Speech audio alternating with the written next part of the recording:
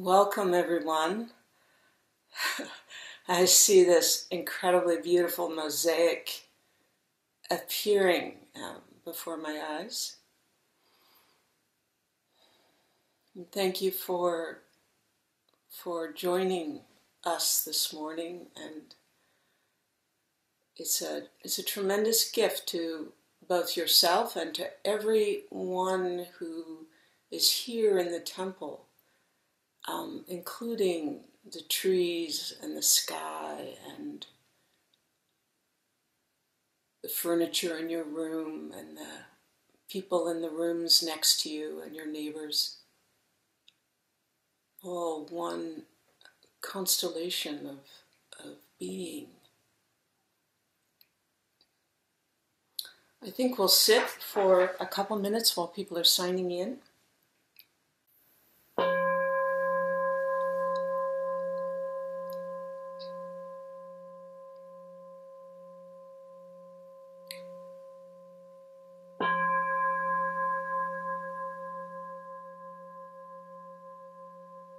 The great silence of the bell.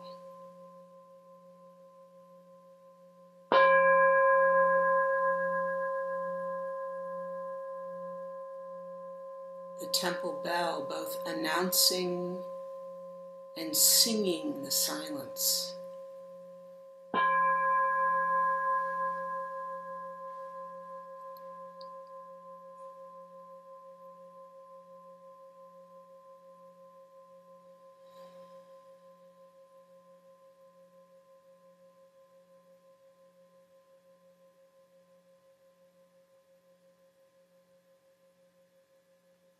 As the sound of the bell falls back into the silence.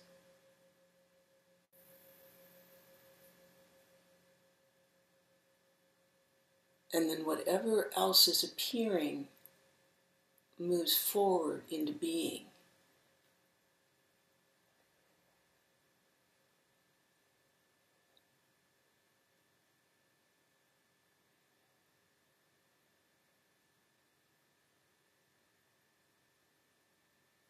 And resting in the center of the silence, each person, you yourself,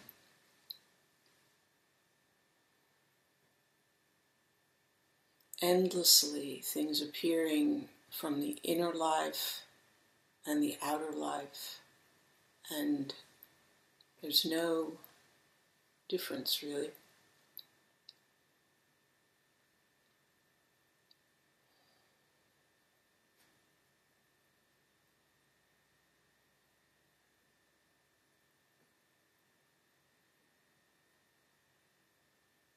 Resting in the center of the silence, you let things be themselves.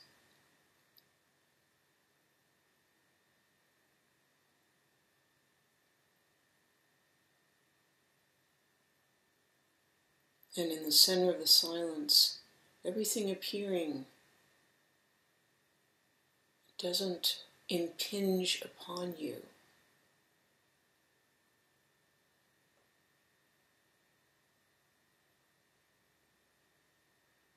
And if you feel your life pressing in and impinging upon you,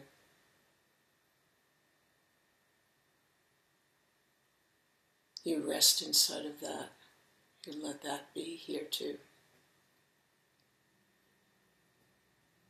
The great silence at the center opens out infinitely. Outwardly, there's no end. Inwardly, there's no end. I think a transformer, vault after vault, inside each person, opens out endlessly.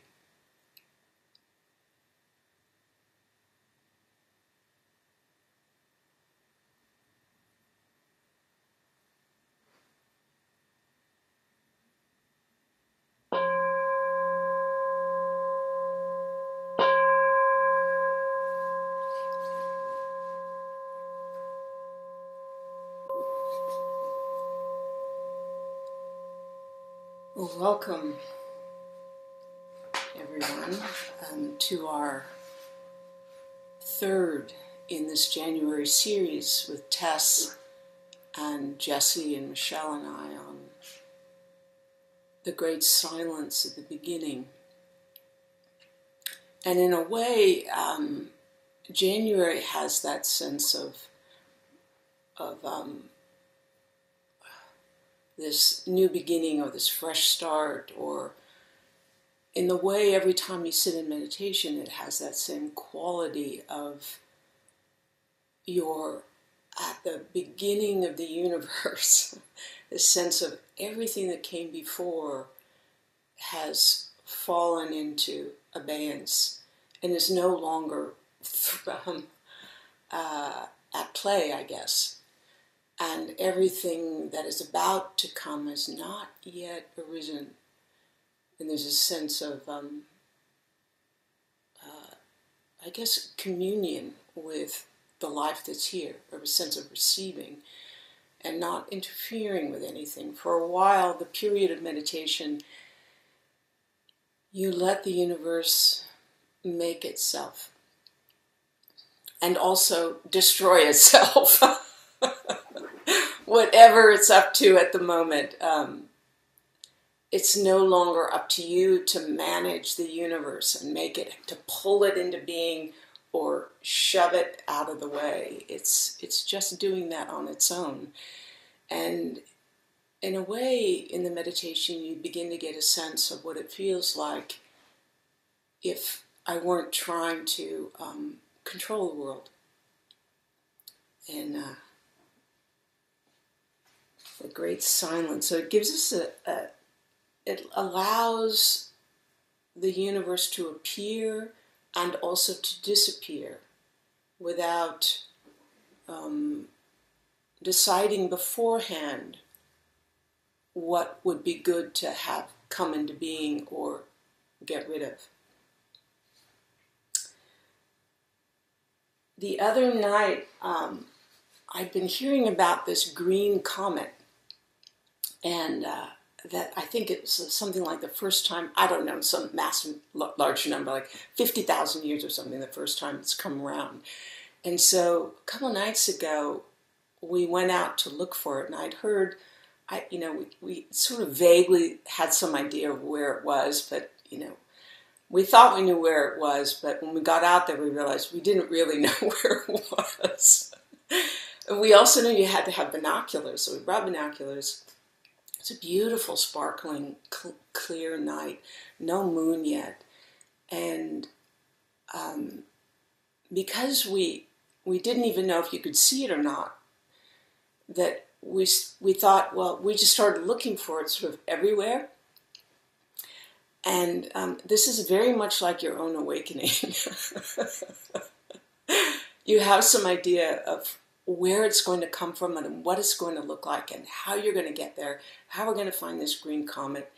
And we start looking at the sky and trying to find it. And pretty soon we just kind of we forget about the green comet because we're looking at the stars in Orion. And if you have binoculars suddenly, or we're looking at the Pleiades, and there's this tremendous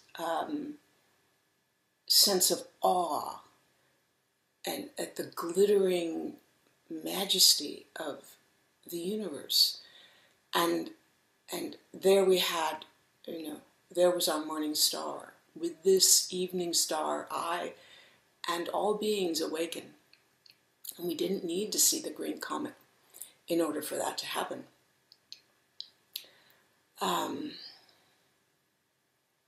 So this morning I was looking for actually where to find the green comet. And I looked on this site called Earth Sky, where they have very accurate information. And they said that tonight there would be another celestial event. It would be Saturn, it would be Venus, the evening and morning star. It would be it would be Venus, the morning star. And it would be right at sunset, there would be a conjunction of Venus and Saturn and the new moon. And so tonight, you can go and look for your own morning star, evening star, green comet. So today I want to talk about the moments of awakening, or what is it to have a practice, and what does the great silence have to do with awakening and meditation, how those are related to each other. And also this idea of the New Year's resolutions. I saw this great thing the other day where it was in the New York Times, where there was a piece on awe. And someone had written, it was a professor of neuroscience or something at UC Berkeley, and he'd written a book on, it was called The New Science of Everyday Awe. The New Science of Everyday Wonder and How It Can Transform Your Life. And then it was all these methods of how to evoke intentional awe experiences. So many of us take up meditation in that kind of spirit of, I'm going to try to, get some awe so that I can, be happier, or, I guess to have some kind of, to get away from this terrible feeling of despair or restlessness or longing or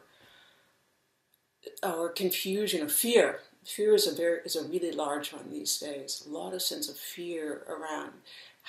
Maybe I can use awe to get rid of this fear.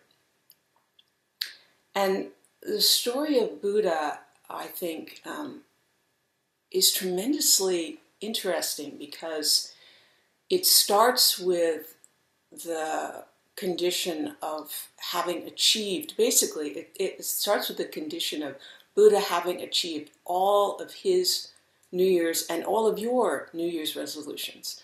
So he's got the life perfectly down, he's got the beautiful mansion, he's got, his mortgage paid off, he's got the perfect partner, he has a child, he has status and money.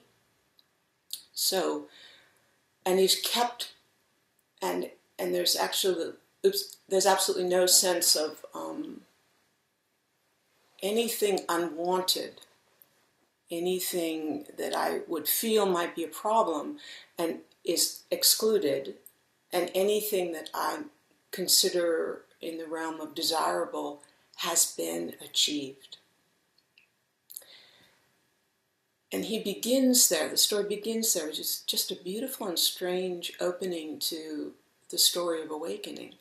And in a way, the Buddhist story, it sort of describes what it's like to the kind of sorrow that is the longing that cannot be assuaged by getting things. And I think over and over again we discover that the truth of that. I mean, in very small ways, it can be, I think, God, if I really want to lose some weight, but there is some vanilla bean ice cream in the freezer right now, and there's also dark chocolate, and there's also almonds and pecans, and if I just put it all in this nice little bowl, and that will do it. And then as I'm putting the ice cream in, I think, I just want a little more. I want a little more. I want more. I want more. And there's that part of the mind that is just full of this sense of craving, that if I can only have more of something, then I guess I don't know what it is. I look inside of myself like, what is that? I think it's so that I won't meet the 4 touch, the 4 touches that Buddha met. And it's all the things that he wanted to keep out. One, it was sickness, old age, death, and then the monk, the path that there's a way forward. So this is the experience of that intrinsic in every moment is the loss of the moment. This kind of both the sorrow of the inescapable sorrow of things passing, falling back into the great silence, and we so much wish that we could maintain the palace. And so there's that, but there's also, you'll discover, a tremendous amount of effort is required continually to maintain the sense of a separate, safe, and jeweled me in my life. That you'll find that you'll just, even if it's working, maybe particularly if it's working, that there's this continual, let's say you finally achieve the perfect weight, whatever that is for you. Maybe you finally gained the 20 pounds that you wanted to because you're struggling with anorexia, and you just, the skeletal quality, and you finally achieved it, or you've lost the 20 pounds that you wanted to lose. And then if there's this sense of battling, of being at war with some part of my life, and you can find that, this is very much a part of the Buddhist story too. That is the second, what he did after he left the palace was he thought, well, I'll just try to keep out of my own mind anything that I in some way feel is an impediment to my awakening. And that will be something different for everyone. For you it might be, I don't know, if I can just keep this critical mind, I'm always just really hostile and critical. Like, I'm always finding fault with everyone. In my job, I'm finding fault with everyone. And even if I don't say it, I'm feeling it. And so I'm really going to work on my meditation. And what I'll do is I'll just try to calm that part of the mind. I'll try to extinguish that part of my own experience. But you can see the trouble there, and the Buddha discovered this, is that you can get really good at that and be outwardly, suddenly everyone at work is thinking, oh wow, you're really, it's nice to be with you now. You're not so critical, and it's not so unpleasant. I don't want to get a different shift that I'm not sharing with you. But then there'll be the war, it just changes the location. And there'll be this continual sense of needing to control and dampen down the inner life. And so the Buddha discovered, he took that to the sort of the nth degree, where there's a kind of starvation, there's a kind of extinguishing of life, and in fact he almost extinguished his own life, which is a beautiful and strange and disturbing image. He gave us these two sides of the path of basically of control, which is to try to get everything I want in the first one, and then the second is to try to push everything that I don't want to be here away. And that you'll find that any time there's some part of my life that I, either inner or outer, and you'll find that they are corresponding. There's something in the outer world that I just can't bear to be here, there'll be some inner correspondence in its beautiful symmetry. I think you begin to start to notice that in your own practice, that the meditation gives you another way to be with all of this. It's not the austerities or the getting of things. It's just simply the resting and letting our lives act upon us and letting life itself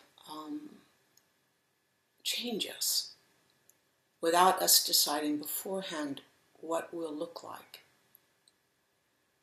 That there's a tremendous trust, I think, in reality. That's the thing I think that really drew me to the practice of Zen, particularly the way the old Chan masters practiced, which is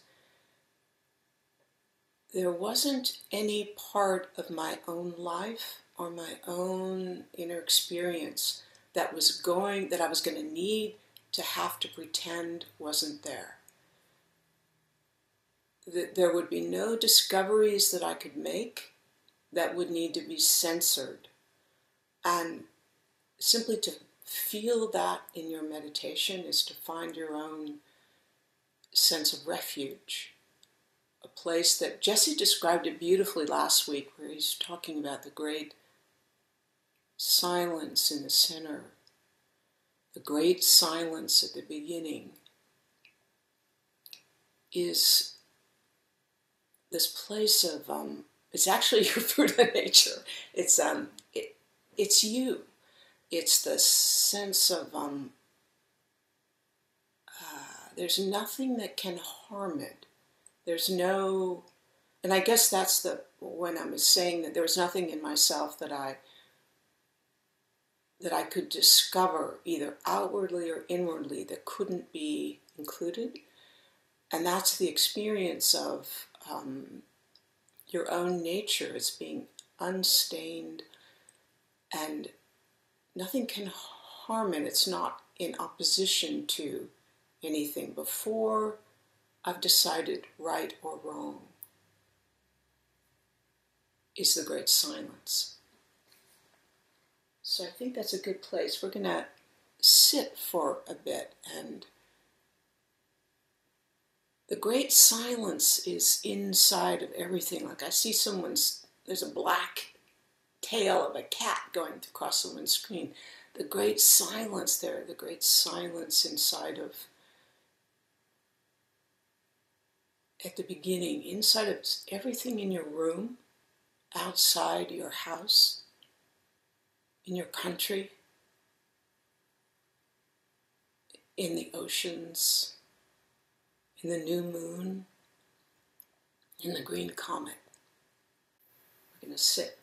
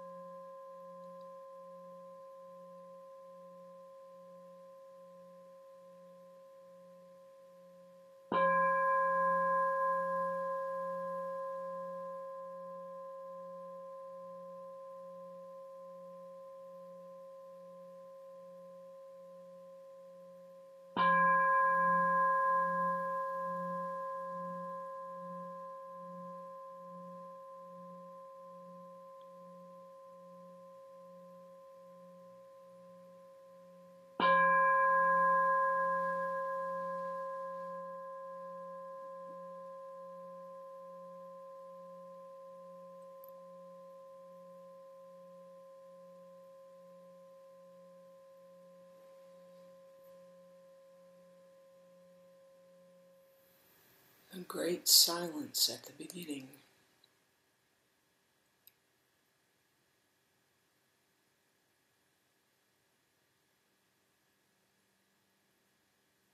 With this morning star, I and all beings awaken.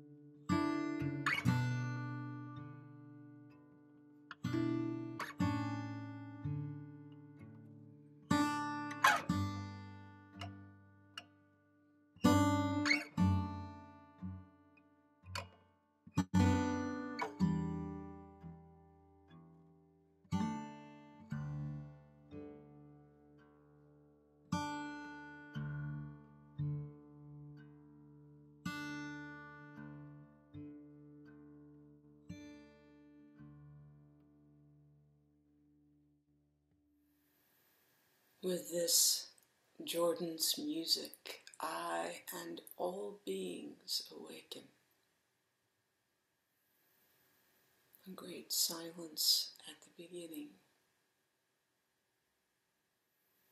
With this morning star, I and all beings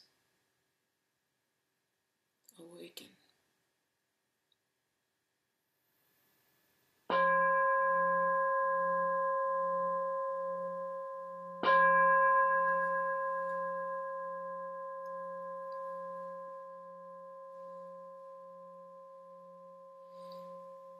Welcome back. Oh, it was so beautiful, Jordan. I just did not want that music to end.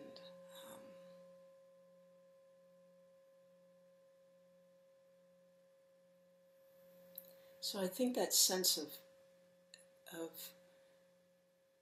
there's a kind of sweetness too in the sense of loss, the longing. There's a kind of sweetness in every experience, that the whole amplitude of human experience. I remember speaking to a couple of friends about this, about how, in a way, I can remember when my beloved cat Alyosha died, and I think he was really the first being that I was intimately close with, that I'd walk through every moment of death with, through the getting sick, through the terrible chaos of the vet's office, to the being with him, bringing him home, and the whole night, and the burial, and all of that, and how the grief and the sorrow was fitting, and it had a flavor and a taste that was nourishing and seemed to make the world wider and more alive in a way. And it seemed to be his final gift to me, was the walking through his death with him. So every appearance and disappearance, if we aren't fighting with it and we simply receive it and let it affect us and change us, then we don't need to be afraid of our lives. So with the Buddha's story, we left him, we found him first when he had achieved the perfect life. And then where there was the discovery of, I guess, his own sense of that there are, that maybe that there's a sorrow in the separation, of the experience of separation, that is required to hold myself even in a perfect life, and that is inextricable in that kind of way of being in one's life. And then all of the effort of the austerities, and then to the point where he almost left life itself, that sense of starvation. And then we come to his Buddha's Enlightenment Night, which I was reading the story the other day, and I love the image of when he comes to the Bodhi tree, and he tries to sit on the various sides of it, on the west side, on the south side, on the north side, and it tips into hell, and there's no sense of rest and stability. And then he sits in the side facing east, facing, I don't know, I guess it's facing the great silence and the life appearing, and he finds the place that doesn't move, the immovable seat. I think that's another way of describing your sitting meditation, that you can feel it formally when you sit, but you can feel it any time you rest in the center of the silence, that it's an immovable seat. And it's not like it comes from being strong or being invincible. It itself is like, it's like the center of where the universe is spinning around. It's immovable because it lets everything move. I guess that's how you could describe it. It lets everything move around it, and therefore it's the center, and it's immovable. So that night, he sits, he finds a seat that does not move, and Mara appears. And I think this is a beautiful image of what practice is, where in the story of Buddha, Mara appears, you could say it's his own mind that it was beautifully, Mara in the story is everything that the Buddha himself would be afraid of, or would be seduced by, or would be anything you would try to hold off or try to get, Mara is offering. And you can feel that in your own mind when you sit in meditation, that there will be currents of feeling tone, of the emotional body. There'll be images rising up to pull you one direction or another, images to frighten you, images to promises of power, promises of love, whatever your mind is doing, pay your mortgage off, or whatever the thing is that it's offering you, or frightening you with, hurling spears of, oh God, you got to pay off that student debt, or you have to make that phone call to your sister who's, whatever your mind is doing, that's Buddha's mind. And you're sitting in the seat that does not move, the immovable seat of your own being. And every person that's here has a sense of that. If you're here, you know about this. And in some traditions, I've heard the story told that somehow there's a sense that he's not affected by it. But that's not the Chan understanding of it. It's that all of those feelings, the seductions and the fear and the longing and the grief and the loss is passing through the Buddha unimpeded. He's no longer afraid of the feelings, the images, the parts of his past or his future or his present. Nothing in the world he's at war with. He's no longer at war with his life.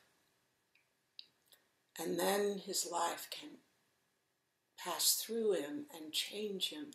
And then he's not afraid, and you are not afraid of that territory as you move through your life. And the more you practice, the wider the sense of freedom and ease inside yourself. It enlarges. And other people can feel this when you're with them. And you yourself can feel it. And I mean, that's the image of the bodhisattva. The bodhisattva is no longer afraid of the life appearing. So you yourself know about this way of being. So he sits all night, and just as you sit all night, every time you sit, even if it's for 1 minute, it's all night. It's the whole of night. It's the whole of your life. every moment that you sit. And you yourself are discovering awakening. And in the morning, he looks up as dawn's coming on and he sees the morning star. And he says, he cries out, "With this morning star." And I love that it's Venus, the morning star Venus. There's something about that too, about the goddess of love that is the morning star, the brightest celestial body except for the sun is the Venus. And with this morning star, I and all beings awaken. And it's not that all beings now are purified. They are themselves. They're allowed to become fully themselves and be in the moment of their own transformation of awakening. And they may be, and this is true, so awakening is not like a linear trajectory where you go through all these steps, you awaken, and then you're always, awaken. You'll find that throughout each day, each moment, it's this elliptical movement through being caught in your own hell realms. And then some piece of the universe will step forward, and it won't come from your own good intentions or your own efforts. You'll hear a bird call, or you'll notice the sunlight on a leaf shimmering, and then you'll be back. And at this point, that's the moment where your practice comes in. And those are moments of awakening. Like this morning, sometimes I really like to, right before I give a talk, once I've done all the preparation and, I make like reams and reams on piles of notes. And then I just have to sift through them the day before and or that morning. And then slowly everything gets sort of winnowed down to a couple of pages of material. I have to write things really big with a thick Sharpie pen because my eyesight's not that great. And then I may not even check my notes, but just to know that I can check my notes and actually read them. And so I've got all this settled, and then there's a feeling of I just need to feel the earth. And in a way, that was a moment in the Buddha's Awakening Night where he reaches down and he touches the earth. And that's where you can you can trust the moment that you're in. You can reach and touch the carpet, or you can look at the sky. Let the earth touch you. So I lay down on the carpet. I was, I don't know, not really worrying, but just sort of agitated. Like slightly sick to my stomach, but and feeling like I'd really like to not be sick to my stomach. And so I'm lying down, I look outside, and there's just in the top of a eucalyptus tree behind the house, and some pipes that are sticking up, and some electrical wires running through the sky. And there's this bit of the eucalyptus tree that there's something about the leaves where I think they have some kind of oil on them or something, but certain lights, they catch the light, and they are like they've been gilded with just like this, with gold leaf, as if they have gold leaf, and they're shimmering in the light. And it was the morning star, with this morning star. And it's a sense of the separate me that has trouble and could do it right or wrong. There's something to gain or something to lose. All of that falls into abeyance, and there's a sense of being held inside the world. There's a sense of communion. I think of the actual communion. I was raised Catholic, and there's this wonderful ritual where they place the host, the little piece of unleavened bread, on your tongue, and then you're not allowed to chew it. You're supposed to let it dissolve in your mouth, and it's that sense of, and then it's Christ's body. It's supposed to actually be the living body of Christ that then dissolves inside of you. And in a way, that's very much like the same image of, with this host, with this morning star, I and all beings, the sense of myself and others dissolves. I'm going to read you a poem. This is to give you a feel for, this is just like, it's just everywhere in human experience. It's not something that the Buddhists discovered or have a kind of cornered market on. It's intrinsic to human experience. And this is a poem I really love. It's by Wordsworth, and it's I love this poem, and I was reading about it the other day, and I discovered this. It's called Composed Upon Westminster Bridge, September 3rd, 1802. And I found out he was on his way to, in his youth, when he was a student at Cambridge, during the summer, the first summer, he just hated Cambridge, and he just was a pretty terrible student, and he just wanted to get out of there. So he decided to go on a walking tour of Europe, and he went to the Swiss Alps, and he's walking through the Swiss Alps, and being Wordsworth, he's really not paying much attention. And the next thing you know, he walks into the French Revolution. And there's all this chaos and turmoil around him. And he ends up going back to Cambridge, being changed by that. And then the following summer, he goes back directly to France. And there he falls in love with a French woman. And she gets pregnant.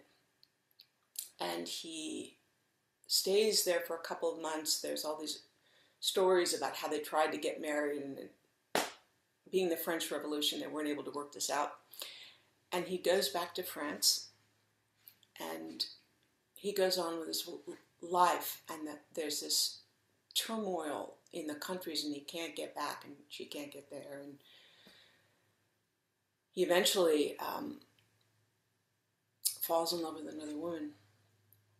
So the woman, the French woman, Annette, she has a daughter that's Wordsworth's illegitimate daughter. And he's on his way, September 3rd, 1802, to go meet his daughter, Caroline, for the first time. And he's going to cross the English Channel with his sister, Dorothy. And on their way to go to the boat to cross the channel, they're on Westminster Bridge, and they have this kind of epiphany of like seeing the morning star. And I think it's no accident that the epiphany came to him when he was able to turn towards the east, turn towards a part of his life which had been excluded, and to go and meet his daughter. And here it is. Earth has not anything to show more fair. Dull would he be of soul, who could pass a sight so touching in its majesty. This city now doth, like a garment wear, the beauty of the morning, silent, bare. Ships, towers, domes, theaters, and temples lie open unto the fields and to the sky, all bright and glittering in the smokeless air. Never did sun more beautifully steep in his first splendor valley, rock, or hill. Never saw I, never felt a calm so deep. The river glideth at his own sweet will. And that's where he's letting things be themselves. The universe is not trying to control anything. The river glideth at his own sweet will. Dear God, the very houses seem asleep, and all that mighty heart is lying still. So I think that's a good place we'll sit. I want to read you two more poems. One's very short, one's a little longer. And then I'd like to hear from a few friends. This one I just came over the transom this morning, and it's by a poet that I'd never heard of. His name is Alfred Kramborg, and he wrote poetry about 100 years ago, and this was from 1916. And it's wonderfully ambiguous, but it goes into the territory of, I think, that Wordsworth was in, which is the sense of retribution and blame, self-blame or other blame. Finding fault is the, if anything, is a kind of impediment to the feeling of, or I guess that's what holds in place the feeling of separation, is this condemnation of some portion of reality. And this is called Dance. And also it's about the moon, because we've got this beautiful crescent moon to look forward to tonight with Venus and Saturn in conjunction. Dance. Moon dance, you were not to blame, nor you, lovely white moth, but I saw you together. And then this one is, it speaks again, this is by Tennyson, Alfred Lord Tennyson, and it's called Marriage Morning, and it speaks to that, I guess you would say that Buddha's enlightenment morning, when he saw the morning star, that's his marriage morning, the morning of joining together with the universe. And there's a word in here that that he uses, which I didn't know what it meant, so I looked it up. It's style, S-T-I-L-E-S,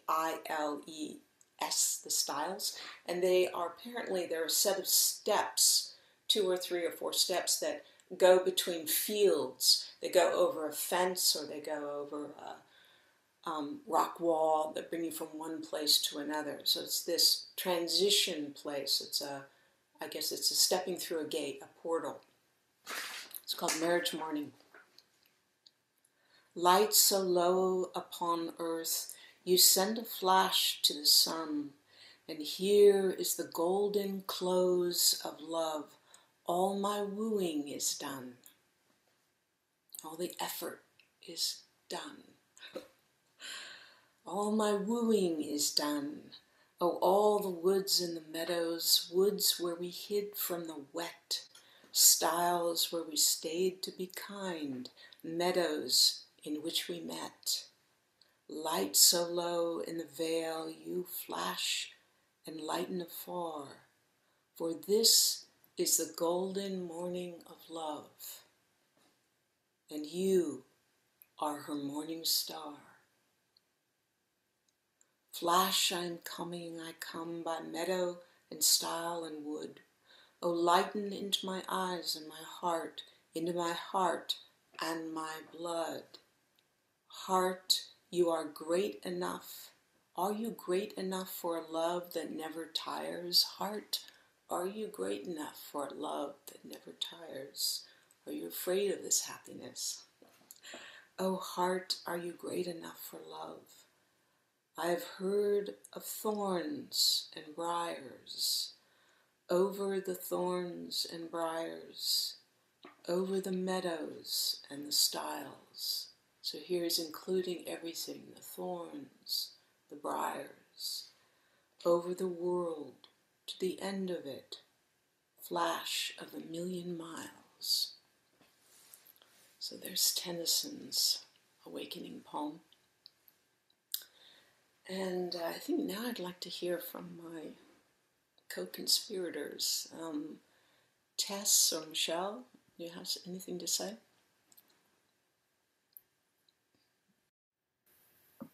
I'll say something. I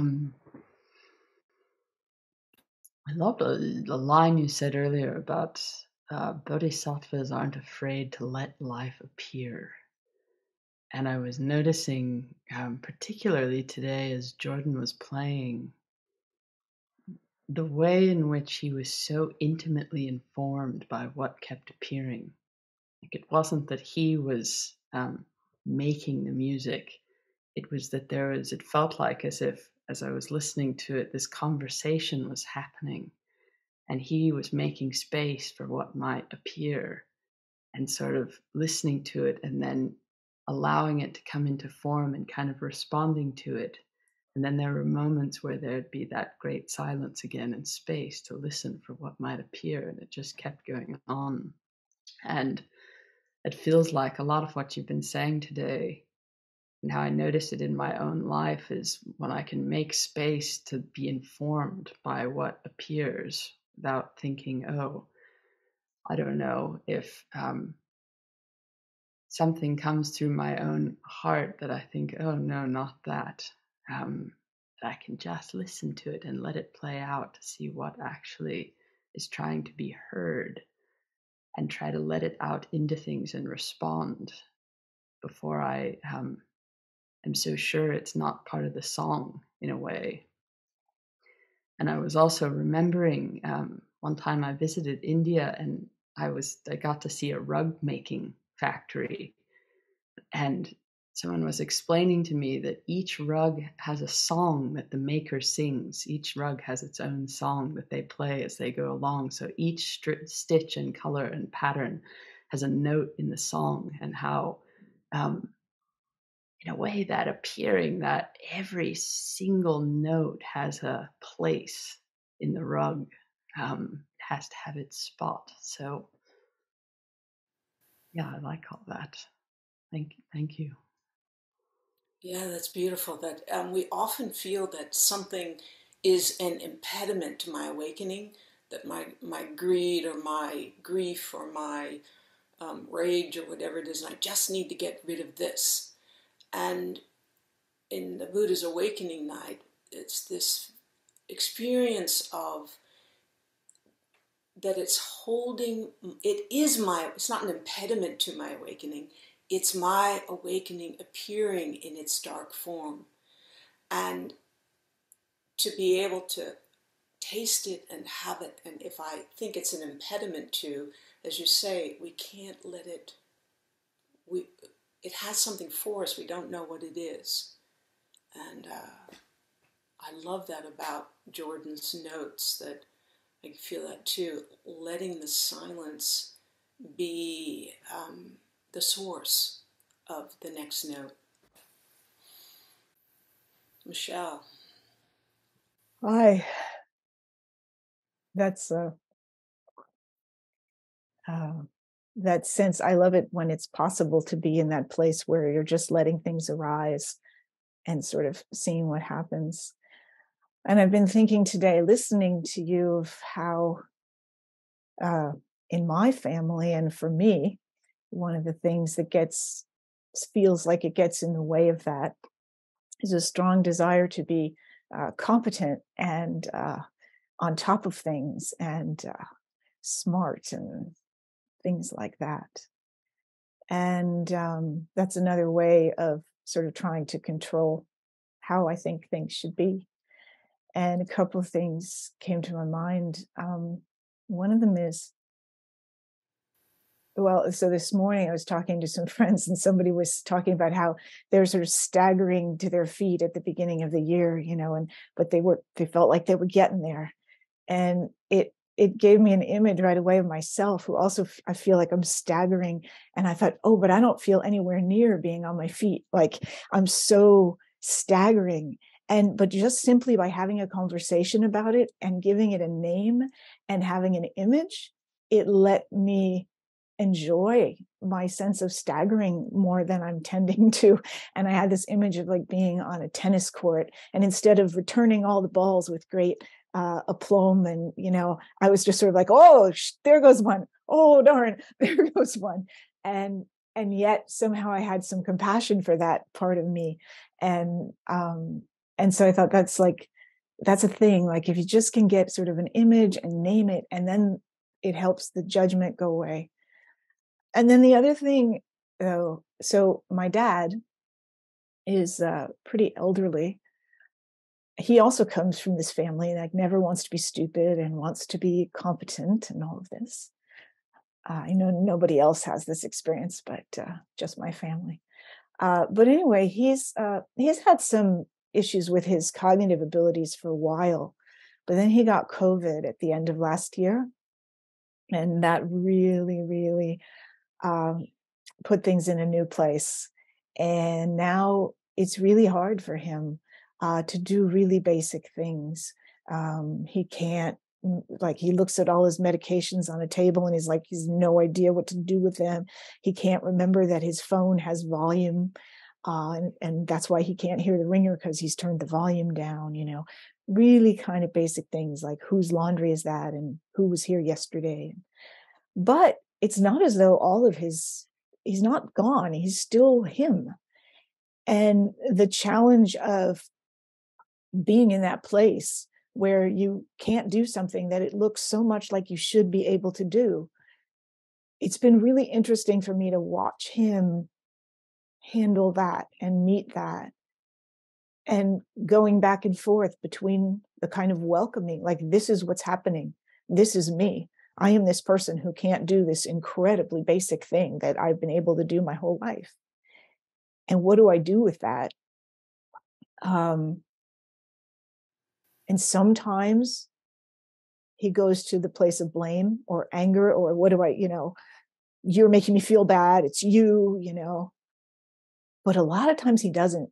And I've been really impressed at his ability to meet what's happening and let it in and just be like, wow, I'm grateful I've got some help. I think I could do this, but I recognize finally, okay, I'm not doing it. And maybe, I get to spend a little time with my daughter, and that's a nice thing. And that's it. Like, that's those things we really don't want to meet. That's what it's really, we really don't like that. Like being demented and not having our mind and not being able to do the things we think we should do. But that's where I keep meeting it. Like, if I can say, maybe I'm not the thing I want to be, another competent, smart, whatever person. And if I can meet that, I don't know, it's just like for my dad and I, when he does that, there's space for us to be together and we can be closer. And it's a big deal. So those things have been coming to my mind listening to you today. Oh, thank you. I think the thing that, the image that came to mind is Buddha in his austerities being defeated, that tremendous effort that the self, I want to be a good person, I want to be a good daughter, and this is what a good daughter does, and the way being defeated is a promising moment where we're either so exhausted or trying to keep this marriage going, and finally the person leaves us, and there's some sense of resting. That's the touching the ground moment, where we touch the ground where we are, where what would it be like? What is it like? What is it like? Right? What is it like if I'm not trying to get to a different or better or maintain the sense of myself or my life? Right. Then you've just got what's here, right? And it's interesting with your father, where I noticed that with my own mother, where sometimes the thing that my mother would be the person who would, she said this numerous times, deeply, she would never want to be around if she didn't have full access to her intellectual capabilities. And she hasn't had that for a number of years now. And the more they were stripped away, in a way, the more intimacy was possible.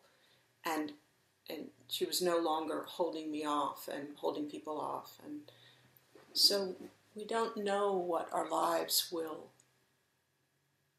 will come next and how they will change us. But I think, like with the Bodhisattva, the feeling that we always have some refuge that is our essential home, and that doesn't require any work other than it doesn't require any work.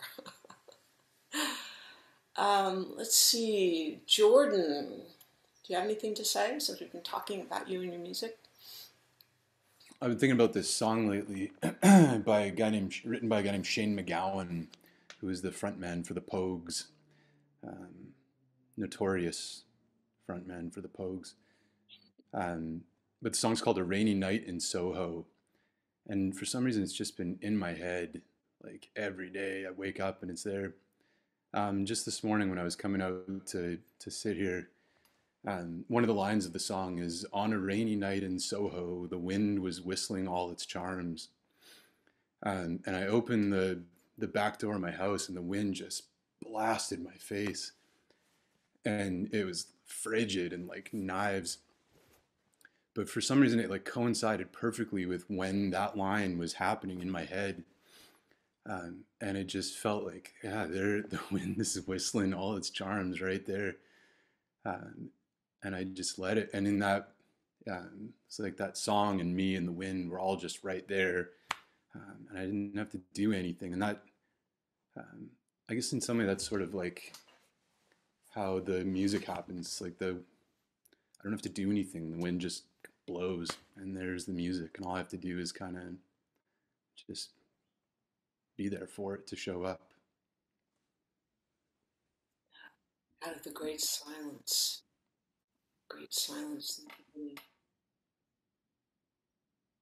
Marian, I'm not sure if I can, there we go. Do you have anything to say on the East Coast? Thanks. While you were talking, I was feeling how accessible the silence is sometimes. If I slow down is a good time when I feel there's that little slit of space kind of opens up. And yeah, there's space. Tess had said there's more space. And when Jordan plays his music or some music or something beautiful is happening, this morning I felt that silence when he was playing his music. It was so simple to just be there with nothing else, just that. This morning, my granddaughter came into my room and with some books and wanted to read. And she said, "Give me a place to sit." And we got in bed together and it was that same thing of just that. It was just that. And it was so wonderful. But I think the space that's made also allows for the things that aren't so wonderful to be able to also find that silence and that space in those two. Just having the experience of the space and the silence has some kind of place to experience all of it, not just the wonderful things.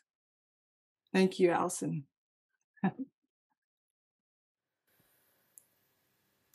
Molly, in Southern California, what does the silence sound like from there? Yeah, so it was interesting while we were meditating. I was having that sense of spaciousness, but I felt like I was having a lot of physical change to accommodate it. I don't really know how to describe it, but I thought if I was a deck of cards that needed shuffled for the next round of the game, that's what was happening in my whole being. So I just sat there and experienced it. I don't really know what it was, but it was very interesting and I do have like a physical sense of spaciousness that is different for me. Mm. Well, thank you. That's a beautiful image of the deck of cards rearranging the order. And this, I remember the sound as a kid, the sound of the cards and the feeling of the air rushing through of this. It's a feeling of the not knowing being coming into form. It's really wonderful. Yeah, and it was physically uncomfortable, but it didn't have anything to do with unwellness or anything like that. It was some, yeah, reshuffling. It was really interesting. Well, thank you. And Michelle and Tess, any final words before we close? No? All right. Next week we have one final Sunday of Michelle and Tess and Jesse and Allison will be there in the final Sunday for the silence, great silence. And thank all of you for coming. And let's have Amaryllis and Jordan take us out.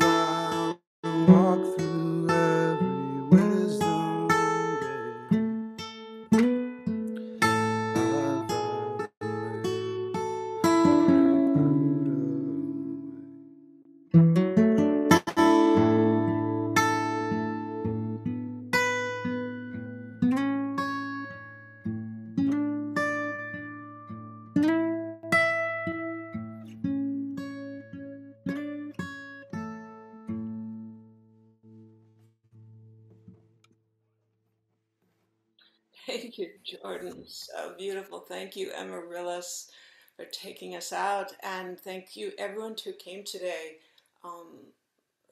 It means a lot to everyone else that you're here and holding the temple and being a part of the community.